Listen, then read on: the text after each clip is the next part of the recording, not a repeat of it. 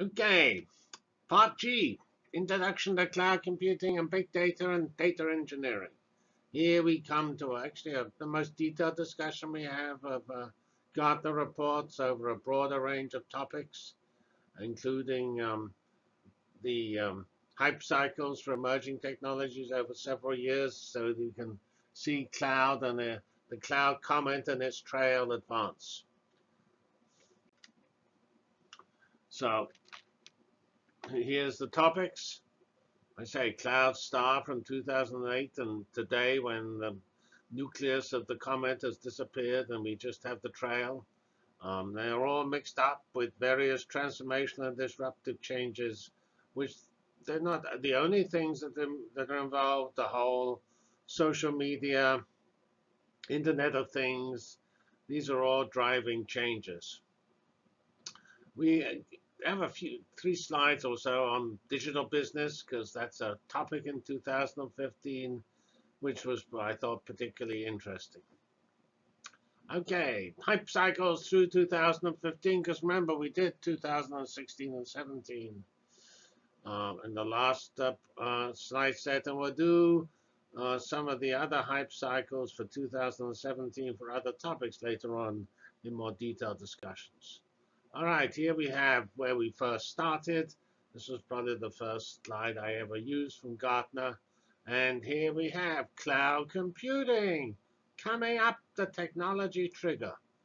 This is 2008, pretty early on.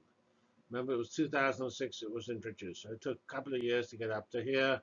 We have various other topics. Green IT was pretty popular in those days.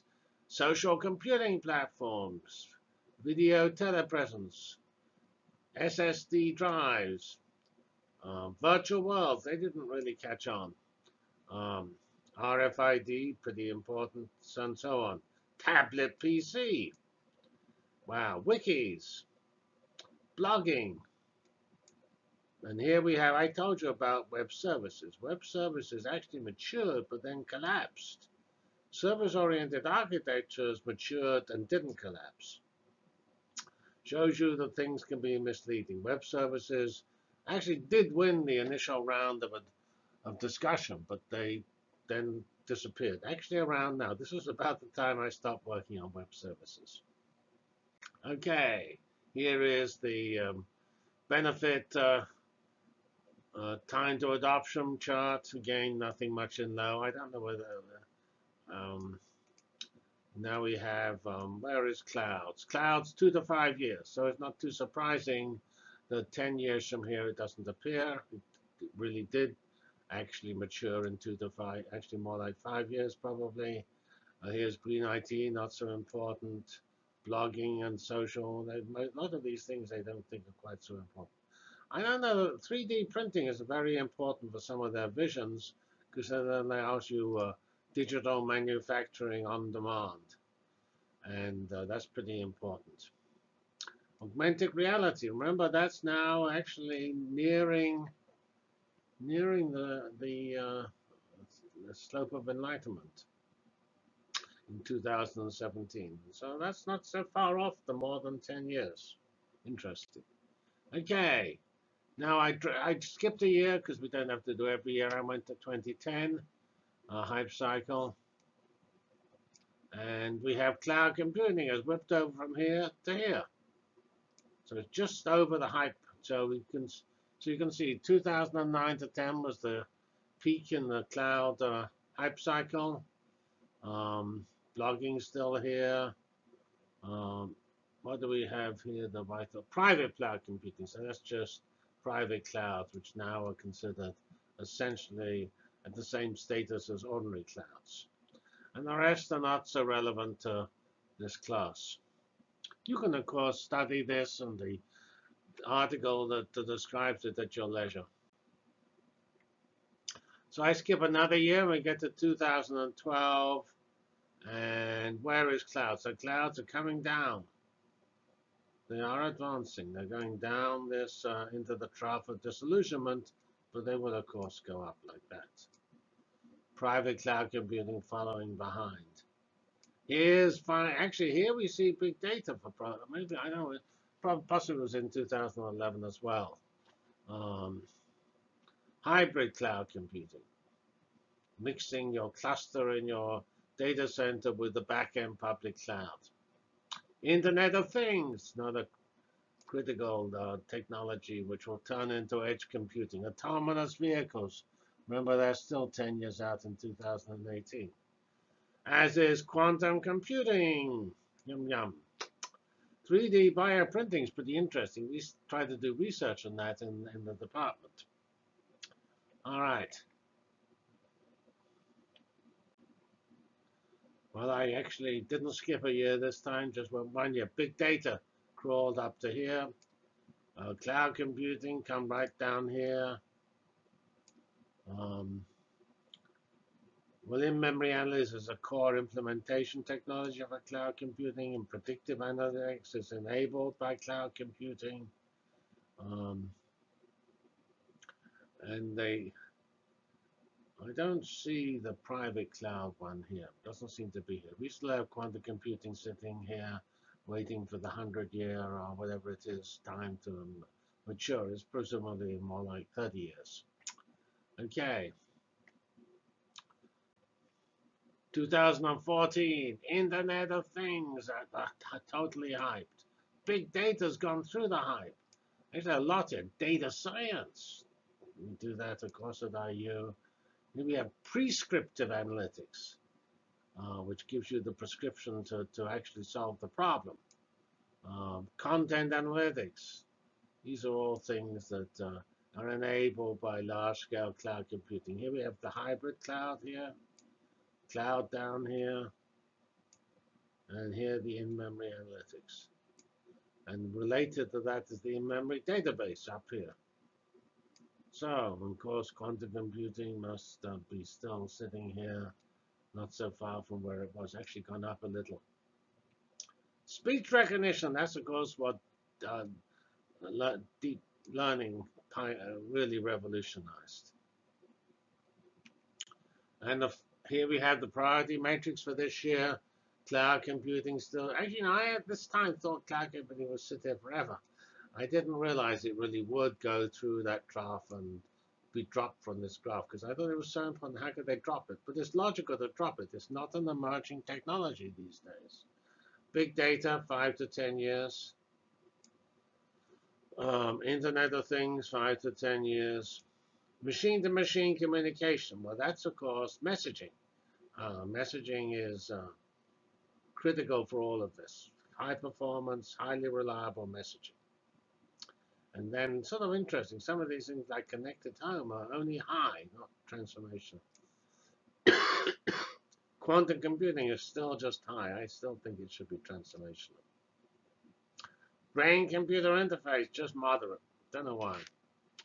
Speech recognition, moderate. Okay.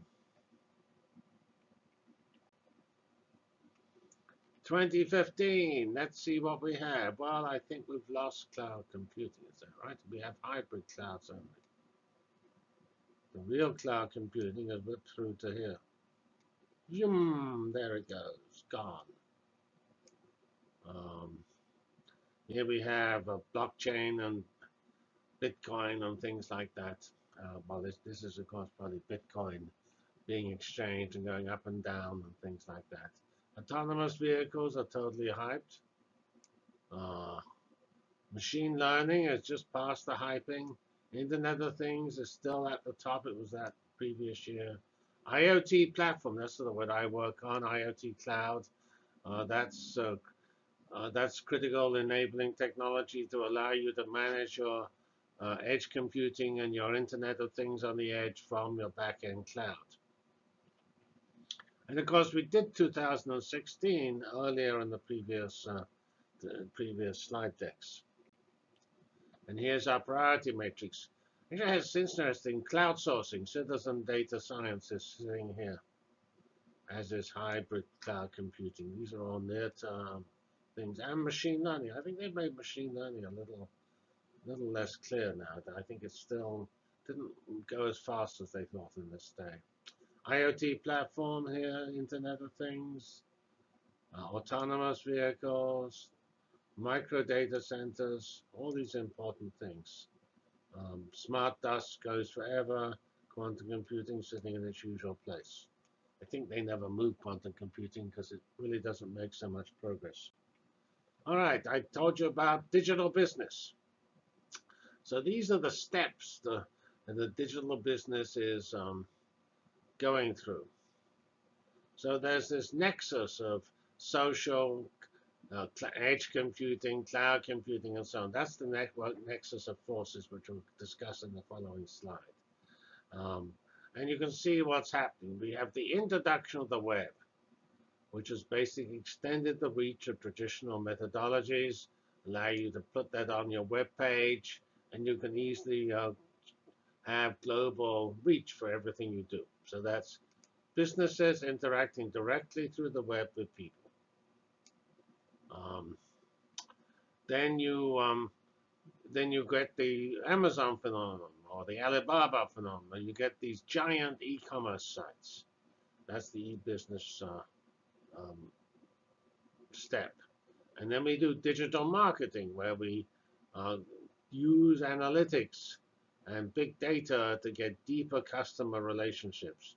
Find out who really likes our cereal package and focus on that. Then we have the wonderful synergy of everything joining together. And then we go, you see they've added things here. So we do things, people, and businesses. So now businesses are interacting with people and things. And actually here in the autonomous world, they effectively just act with things. Because you've been replaced by your avatar, and it will do all the brokerage. It's a broker which will do everything you want to do. So things become primary customers. Here we're just going from people to things. So that your Alexa will actually represent you as you negotiate with Amazon. And of course, we know 3D printing, smart machines, software-defined machines, the pervasive sensors. And then we go on to really robust artificial general intelligence, or general artificial intelligence, not certain which is the best term, which will give you your robot, which is better than you. All right. Now we go into a little more detail. So we have this mobile, social, cloud, and the corresponding information that's synthesized from them, which is the nexus of forces. These are these dominant forces, which is being brought together to make these changes. And I've sort of gone through what they say here when I discussed it. It even tells you which are the key technologies. This is the 2015 Hypecycle they're referencing.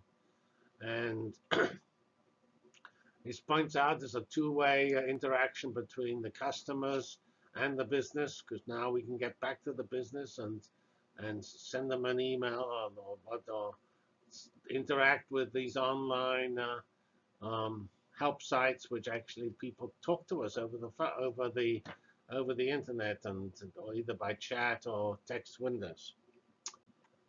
Stage 5 is really this is where the things come in, the post-nexus stage, which is sort of which stage we're on now, and it's all enabled by the Internet of Things and the blurring of people with things.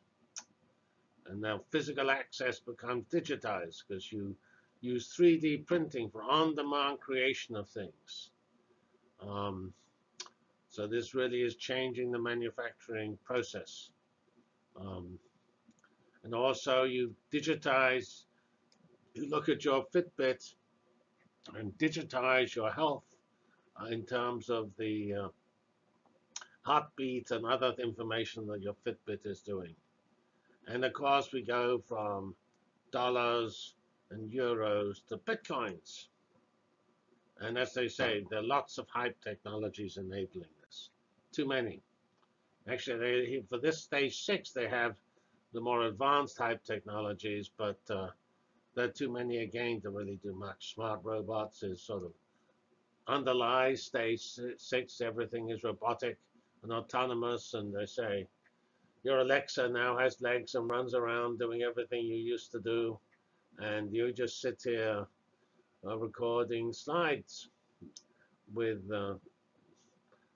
recording how the good old days when people were important. Okay, and we have self-driving cars, autonomous vehicles, moving either suddenly move robots around or people around or both. Okay, and cognitive systems interpret everything. Your email goes through a cognitive system and it says, Jeffrey, answer this email, it's important, or something. All right, that's the end of this set of slides, and it gave you a flavor of how the clouds moved through the hype cycle from 2008 and its associated technologies. And then we used the opportunity to describe some other features of the hype cycle, which are describing the change of the world, the digitization, the digital transformation of the world we're living in. Thank you very much. Jeffrey Fox signing off from this slide deck. Thank you.